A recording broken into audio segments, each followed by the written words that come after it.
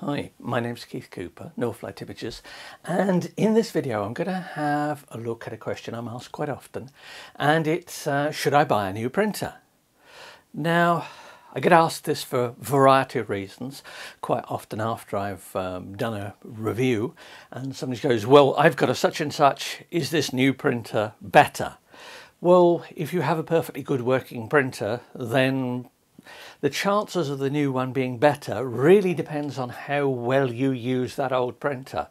If you've really pushed it as far as you can get, then maybe you'll be able to get more out of a new one. But if you've got a good working printer that's producing prints you like, then why get a new one? Okay, if you feel you must have new kit, well, more fool you. It really probably won't benefit you that much. Now, what about if your printer's broken? Now, is this broken because you've left it for ages and not used it? That could be a clue as to what you should think about in terms of getting a new printer, because if you've not used the old one much, why didn't you use the old one?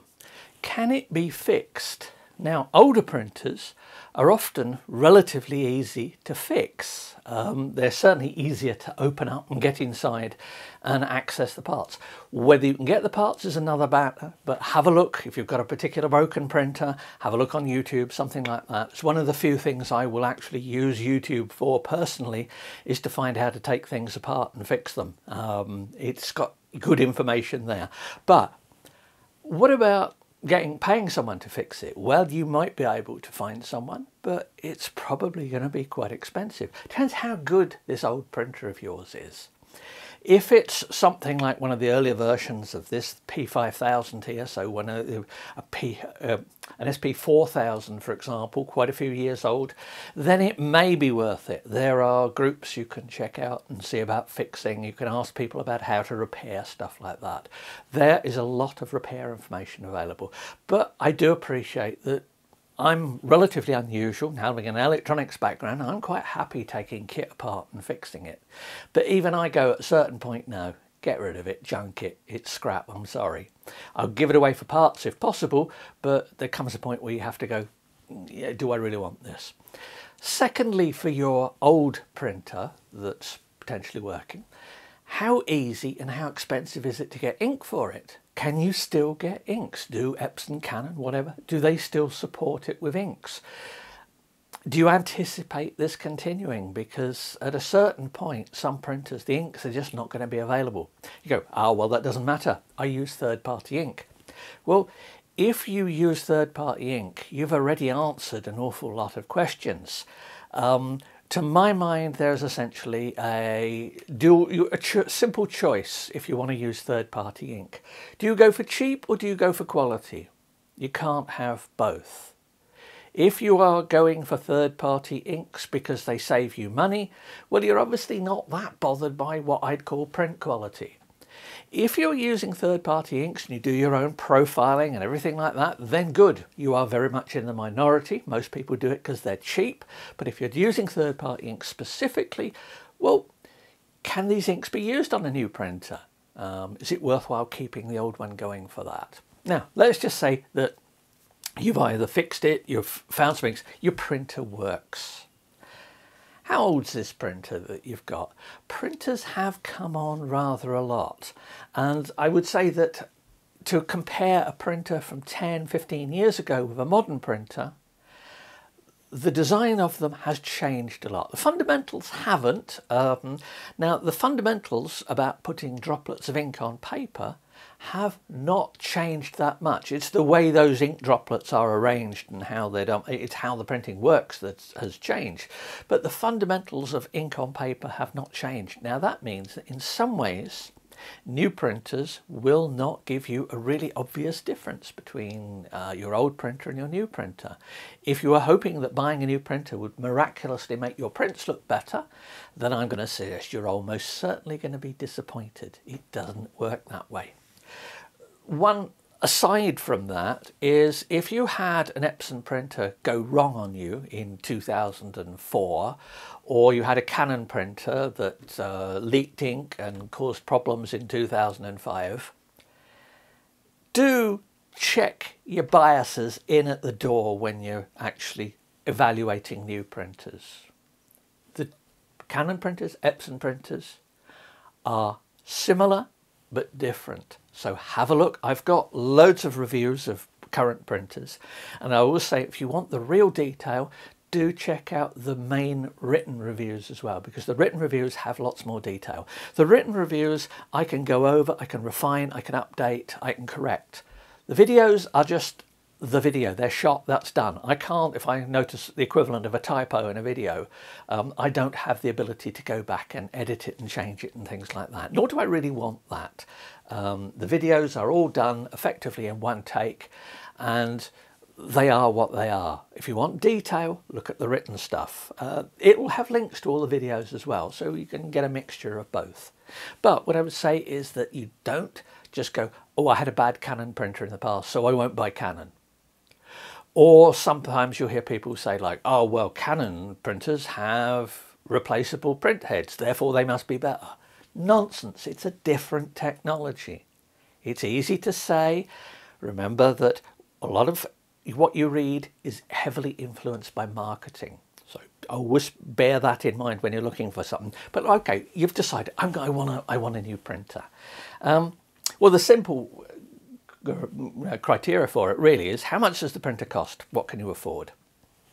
You have to expand it a little bit more than that, because the more you pay for the printer, the less you tend to pay in ongoing running costs. So that means the cost per print of a huge great printer like this P5000 here is lower than a small printer with small ink cartridges. Depends on what you're going to use it for, how many prints you're going to do. But we're looking, that's a generalisation. I've got some stuff looking at costs of prints as well. I think there's a recent video looking at that with some suggestions for what to look for, more information on it. What are your requirements? Well, a lot of people will say, I want print quality. Well, the problem is most people wouldn't know what print quality is if it fell on them. It is a widely used, entirely arbitrary and mostly meaningless term. I've got quite a few videos that address the issue of what do you mean by print quality? I want great print quality. Yeah, we all want great print quality, but it would help if I had a clue what you actually meant by that, if you're asking me a question about buying a printer. So have a think about what print quality really means to you. Next up, there's obviously the size constraint. You may want a large printer, but you may not have the space for it. That's a constraint on it. I do in the reviews, you can see the sizes of them. In general, the larger the printer, the better the quality. In general.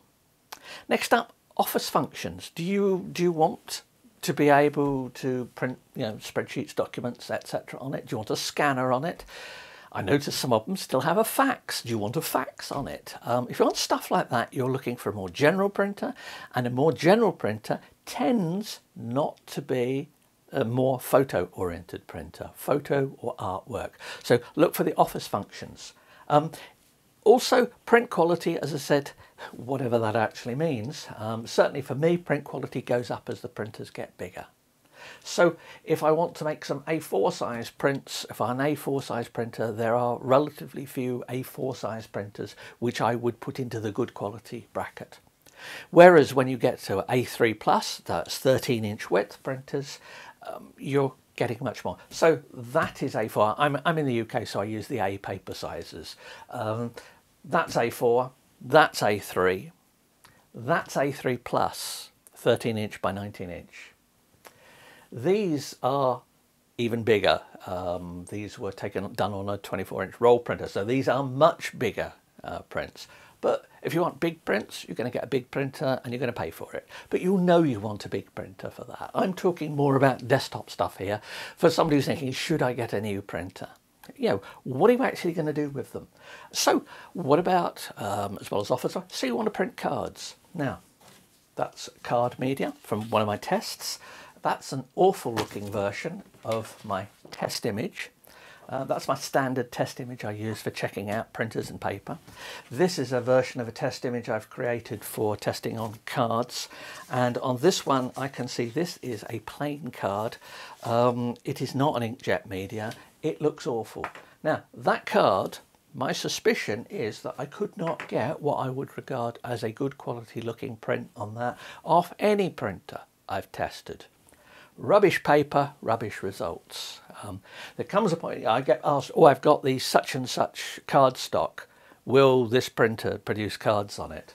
Unless it's a media that's made for inkjet use, then you're going to get rather dismal looking results like that. You may not be able to see it on the video, but the colours are washed out. There's no great strength of colour. The detail, the text doesn't look too bad, but you know, it's fine for that. Maybe for a simple placeholder, but certainly not for a greetings card. No, you want far more on that. So print quality tends to come with bigger printers. Do you want a bigger printer? Do you want to pay for a bigger printer? The ink costs may be slightly lower than that, but certainly if you're really looking for better print quality, then A3 Plus is your minimum size, 13-inch width. There are relatively few A4 printers I would be happy in using for that, because I can't but help thinking when I print something like this, if only I could print something bigger. If you start printing bigger, then you will probably find that you rather like printing bigger. Of course, it's affected by the quality of your photography and everything. Another aspect of print quality is the use of profiles. Do you use colour profiles? Have you got colour profiles for the old printer you've got? Now, if you don't use colour profiles, that suggests you've not gone for a particularly advanced printing workflow before. Have you thought about what you need to change to get the best out of the new printer? Because just buying a new printer will of itself probably not make much difference, and there's a chance that the pictures you will think look worse. It's very easy to happen. It doesn't do it all for you. So think about things like colour management profiles, your screen profile. This, by the way, is a scan that I did. I've got an example in a review of the Epson ET8550, which is a nifty printer, ink tank printer, and this was for a card. So this was a scan of a watercolour picture that I then produced as a card. And I've got some videos looking at cards on different printers if you have a hunt round, but have a look on the website as well, because there's quite a lot of stuff about cards. Things like this test image and things like that, just to help you get into using things a bit more. Profiles, papers, so good printers support profiles. If you get Canon papers, Epson papers, quite often there'll be profiles for them. Some third-party suppliers will produce profiles for you. You can make your own profiles. I've covered that several different ways. You print out targets like this. As I say, some paper suppliers will make profiles for you. You buy some paper, you print out a test pattern, you send it off to them, and they'll send you a profile. It's just a little data file that the printer system uses to know the characteristics of the paper and printer that it's using. It just makes colour better. It makes colour more accurate. I should say better and accuracy are not synonymous. There are sometimes where you want accurate colour and sometimes where you want better looking colour, but that's colour management. Now, what about buying this new printer? Somebody asked me about, I'm thinking of investing in a new printer. Now, to me, the word investing in any purchase of something like this is pure marketing. If you're talking from a financial point of view, then unless you've got a business where you're going to sell the prints and you know it's going to be a profitable business, it's not really what I'd call an investment. No, really, you are going to be making an investment of your time and effort to learn how to use it properly, because good prints need work. Just buying a good printer is not enough. I'm sorry, if you can't produce on a modern printer with good papers, profiles and whatever, if you can't produce great looking prints, colour, black and white, it is your fault. If it happens on something I'm producing, if I get a rubbish print, it's my fault. I'm a commercial photographer, professional photographer, architectural photographer, so I'm acutely aware that I am always needing to continue learning. I need to take pictures, I need to learn how to do it better. It's my business. If it's just your hobby, well, in a way, you've got the same thing. You need to take lots of photos. You need to take more photos. You need to actually understand how to use it. Just buying a great printer does not make for great prints, no matter how good it is. in one way you can think of it, it's like buying a piano or a CD player. If I want to listen to a piano concerto by a particular pianist, I'll buy a CD and listen to it. If I want to actually play that concerto, well, the chances of me actually doing it, I've got a piano. My piano playing is not great, but I enjoy it. That's an investment of my time in something I enjoy. So you don't need necessarily to think you're going to get perfect pictures. You get a lot of benefits out of printing. I've done lots of stuff about this, about the benefits of printing. Learning to print properly improves all of your photography. It's one of the reasons I do it, because it makes a real difference. But remember, bad prints, your fault. New printer, potentially better looking prints, but not automatically. So I hope that's of some use and doesn't put you off. But if you've got a perfectly good printer currently, then think carefully as to whether you really need a new one. If it's broken, think of what you want to do with it. Hope that's useful. Thanks for asking questions, because it's people asking questions that gives me ideas for videos like this. And if you've got any, please ask them. And thanks for watching.